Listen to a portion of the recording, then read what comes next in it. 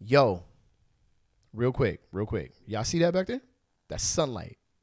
The sun is out. No more rain. We still Tuesday, but you got this whole weekend to get your behind outside and get your groove on. If you want to do that to some old school hip hop and R&B, some throwback, catch me tonight, man. Bourbon Street, Snapback. That's where I'm going to be at. I'm going to be at Bourbon Street, Snapback tonight, man. Me, the dude that does What's in the Box. I'm going to be on the microphone, I'm going to be MCing.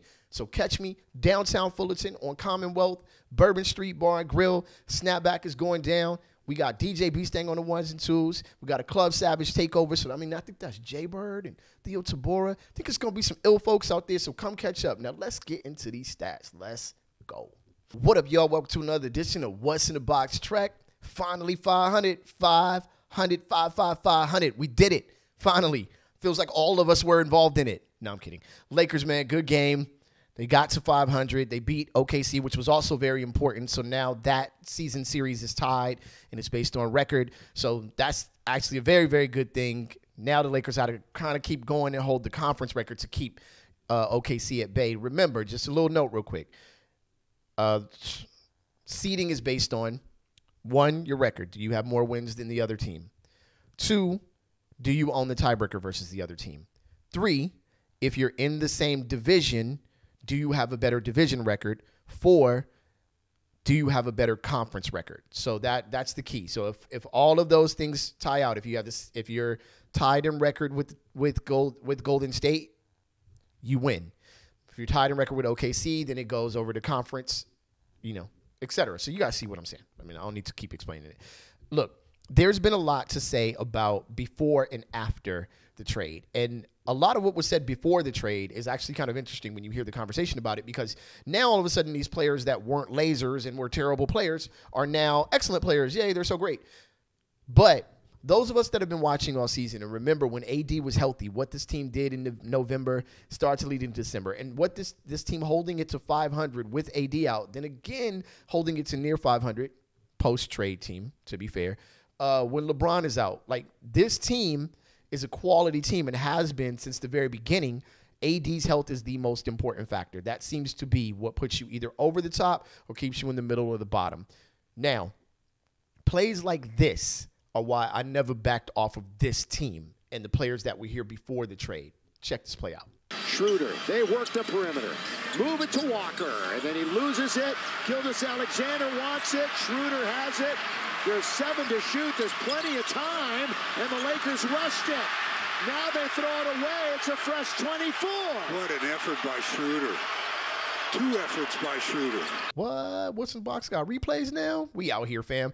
Big shout out to Dennis Schroeder. Dennis Schroeder has had some big games for the Lakers now. Is it something that you expect every night from Dennis Schroeder? Well, he hasn't been that type of player most of his career. But what you can expect is hard work and effort. And that's what you're getting from Austin Reeves. That's what you're getting from Dennis Schroeder. That's what you're getting from a new pickup in Vanderbilt, which we'll talk about in a minute. That is what you were getting when Thomas Bryant was here. This team plays hard, and all they needed was a defender who could guard somebody, point guard to maybe 4 when AD is healthy, so that there could be some coverage between that 4 and 5 spot from AD, et cetera. So where do I see that right now? Let's get into the stats. The Lakers win against the Thunder, tying up the season series 2-2, 111 to 116. 111 points has been a theme, by the way, over the last maybe 5 or 6 games. I don't know what that means in numerology. But anyway, 92 attempts from the Thunder, 91 from the Lakers. So that's fairly even. Think about the Lakers' pace real quick. You'll hear them say that the Lakers are second in pace in the entire league, which is true because their pace was very, very fast prior to the trade. But after the trade, they've dropped down to 4th. If you look at the last 15 games, the Lakers are 4th in pace overall. I think that's great. And I think that if you're really watching the game and you're not worried about what a player's hair looks like or whether he's so friendly or whatever goofy thing people are into, if you're paying attention to the actual game, what you'll notice is that the Lakers are a much better half-court team.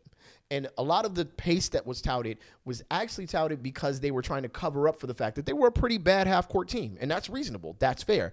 LeBron saying there was no lasers was an actually interesting thing because LeBron, by volume, was actually the worst in volume and percentage. There were other bad shooters on the team. That's not a lie. But LeBron was actually taking 5, 6, 7 and going like 1 for 7, -6 in three-pointers. When he's shooting 30, that's pretty much a percentage buster. But now you have players that can spread the court. Austin Reeves playing starters minutes, playing more minutes. Dennis Schroeder is actually a threat. May not make everyone, but he is a threat. So now you have these people that can spread the court. D'Angelo Russell, of course, can definitely spread the court and give AD some room to work. I still don't like how high AD catches, but I also have a little bit of a note about that. I don't get into these type of things. I know I'm more of a stats person, but AD is not a lower body big man. And this is a kind of a conversation I've had with a couple of people. You can take a big man to 6'10", 6'9", 7 feet, whatever, and they are lower body big men, meaning they're stronger lower body players than they are upper body players or leapers or athletes or what have you. AD's not like a come from box to box like Dwight Howard was able to do, or, of course, one of the best ever to do it. Shaq will come block to block, lock that lower body down to where you can't get past him or get around him, catch, turn around, and shoot. AD can be pushed out. We all know that. We've all seen it happen. So what AD makes up for that, and how he makes up for that at least, is in athleticism. He gets a faster step on other people. He has a jumper. He can do things of that nature. I would like for him to become a little bit of a better passer. I'm not saying he's a bad one, but it would be nice for him to become a better one, and then he's basically unstoppable. Let's keep going, though, y'all. 43% from the field. Let's say 44. Let's be fair. 44% for the field for the Thunder. 46% from the field for the Lakers. So not the greatest shooting percentage. It's decent. It's decent, but it wasn't super great. Only 91 shots put up. The Lakers shot 34 threes. The Thunder shot 36. The game was played relatively evenly. The Lakers shooting about 35%, which is what you want for the most part, is to be able to make enough to keep teams at bay. Early on in the season, they were falling in 25% some nights. You saw the other night where they fell in 25% and lost. You don't want to be in that below 30% shooting range. I understand that. But the Lakers have been hanging around 33, 34% for most of the season, which is a reasonable way to give yourself a chance to win. And they're not a volume three-point shooting team. And when you notice, when the Lakers go on those scoring lows, they're putting up a lot of threes. And that's not just them. That's other teams in the league, because I think OKC took some bad shots from three last night as well. OKC got to the line 19 times. They made 17. Excellent free throw shooting. 20 for 28 for the Lakers, 71%. I don't know what's up with this free throw shooting. And it's a miss here or there, a front-end miss, not a back-end miss. So usually it's kind of just not a concentration on the front end. The Lakers have to fix that. They did out-rebound the Thunder, 53-45, 16 offensive rebounds, which is excellent, 37 defensive rebounds. They beat OKC in the offensive rebounding category, 16-12. The best thing about that is that they didn't give OKC too many more opportunities. Even though OKC had 16 points, second chance points, and Lakers only had 11, they were taking away those second chance opportunities. This is what teams were doing when they were beating the Lakers the last couple games. Rockets did it the best. They just crashed and crashed and crashed and crashed and crashed. Now, there was no AD there. I get it. But Dallas did the exact same thing. Just crash and crash and crash and crash. Just keep the possession longer on their own end of the floor, keeping the Lakers out of a flow. That's exactly what they did. Speaking of a flow, 20 assists on 42 makes, 21 assists on 40 makes for the Thunder. I think that's pretty dope. 50% is fairly nice. Getting into points off of turnovers and turnovers. Now, the Lakers only had 11 turnovers. The Thunder had 10. That's great, and more great for the Lakers and for the Thunder, only giving up 10 points, the Lakers were, and 9 points, taking 9 points from the Thunder. Now, D'Angelo Russell turns the ball over quite a bit, but that's not unreasonable as well. AD was actually a big culprit in turning the ball over in those high turnover games as well. But when turnovers are volume and possession. I actually think that 4 turnovers is perfectly fine for a player. Now, you might disagree with me. That's 1 turnover a quarter. I'd say that the person gets to be a human being. Maybe they don't. Who knows? 54 points in the paint to 48. Slight margin there. I like this game. I like how the Lakers played this game and the last game, keeping control of the game from start to finish. But game ball goes to Dennis Schroeder. Dennis Schroeder.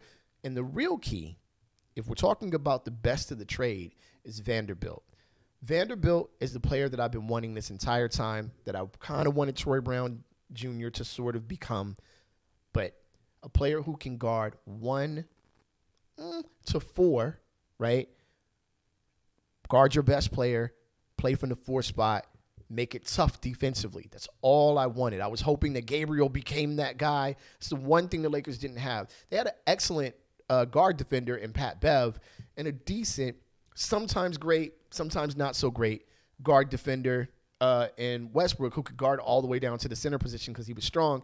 But I'd rather have Vanderbilt in that position because Vanderbilt actually can guard somebody 1 to 4. Now, 5 might be a bit of trouble, but you have Anthony Davis out there, and that's a supporting position. You notice that Vandy doesn't get a super ton of minutes towards the end of the game unless there's a defensive assignment that's needed. So, look, y'all, this has been What's in the Box Track. I'm super hyped. Once again, 500.